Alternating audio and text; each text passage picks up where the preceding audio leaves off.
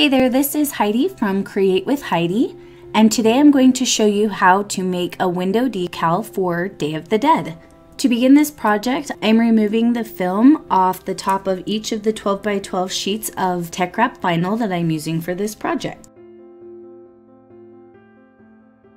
After I finish removing that top layer, I'm going to use my paper trimmer and I am going to cut all of my pieces of vinyl down to the size that I need them to be for this project. I know that a lot of people like to put their whole sheet of vinyl on their cutting mat when they are cutting out what they're using, and I think that's totally fine. That's just not my preference, and so that's why I cut everything down to size before I get started. I also keep all of the scraps for use with smaller projects in the future.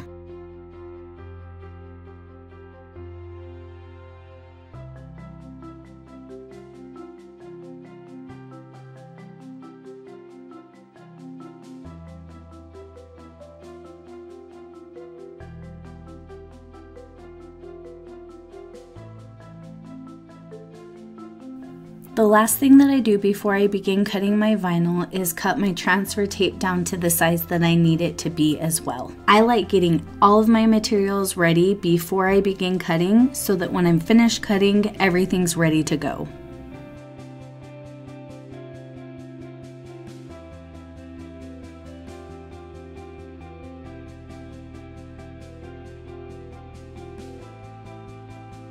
The tools that I'm going to be using for this project are the weeding pen, the tweezers, and the squeegee, which has the perfect amount of flex to it. Okay, it's time to start cutting my vinyl. The first thing I need to do is remove the plastic protectant from the cutting mat and then apply the vinyl to the standard tack cutting mat. I also use a brayer to help ensure that the vinyl is securely adhered to the mat so that it doesn't shift during cutting.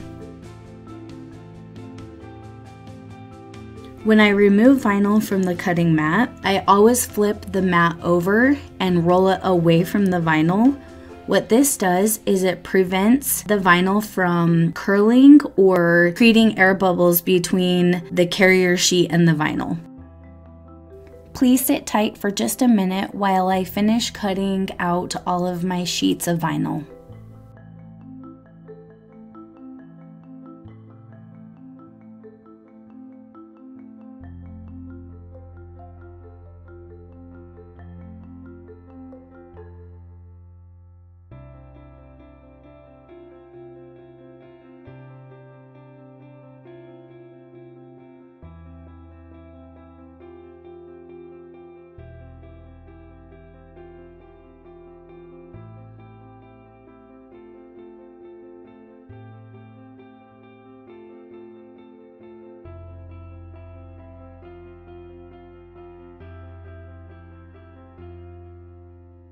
My next step in this project is to weed all of my sheets of vinyl. I'm going to primarily be using my weeding pen. I use my tweezers once or twice in this project. They can totally be used interchangeably. I just grabbed the first thing that was available. On this yellow sheet, if you look closely, you can see a few air bubbles. I used my brayer later on to get those air bubbles out and it worked beautifully.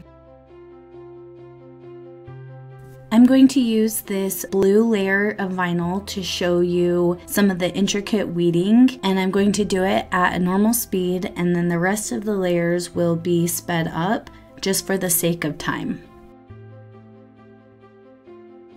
One thing that I want to point out is you may see a time or two where my vinyl sticks a little bit when I'm trying to weed it out. My machine has been having a little bit of trouble lately with cutting at the right depth, so I just want to ensure you that the vinyl is not the issue, it's a cutting machine issue.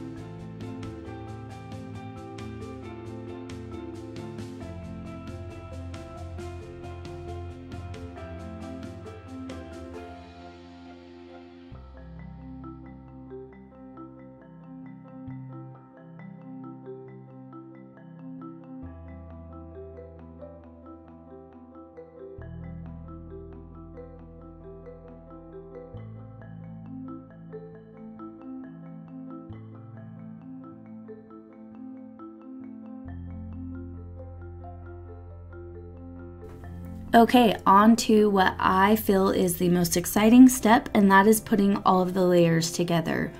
I'm using a backlight to make sure that everything gets lined up perfectly because I really want the layers to be exactly where they're supposed to be.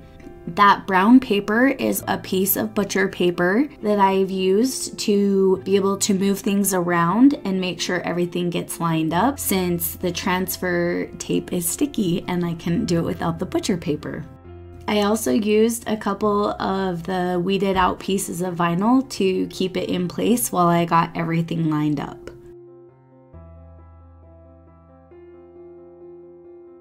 I use my squeegee just a few times over each layer so that I can make sure that they all adhere together well. The first layer is now done, and I'm going to continue on with the rest of the layers. Stand by.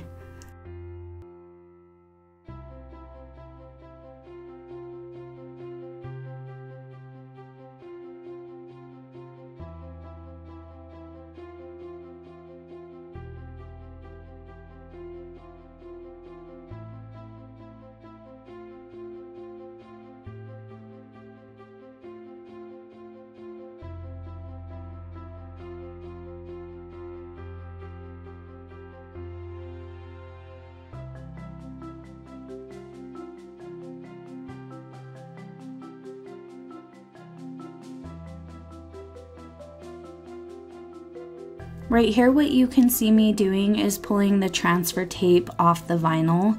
The reason why is because I forgot to put the black eyes and nose on. You can see that when I did that, it created some bubbles in the orange part of the eyes. It's not a concern because later on when I put it on the window, those bubbles will get pushed out. So I'm just working over top of it. Now what I'm doing is I am cutting a little bit of yellow edge off that one side. When I put the layers together, they ended up getting off just a little bit, and so just a little sliver of yellow is showing, and I didn't want that. So that's what I'm working on right there. And then once that's all cut off, the sugar skull is finished and ready to go on my window.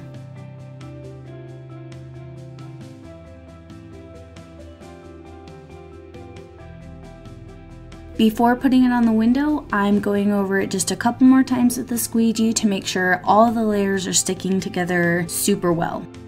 Okay, now it's time to put it on the window. The first thing I need to do is make sure that the window is super clean so that it sticks really well to the window. Then I'm going to peel the backing off and line it up where I want it to be on my window. I'm gonna rub over it with my hand and then use my squeegee a couple times. And then I'm going to peel off that transfer sheet, and it's done. Also, don't mind my dog trying to break through the window in the background. Thank you for watching. I'll see you in my next video.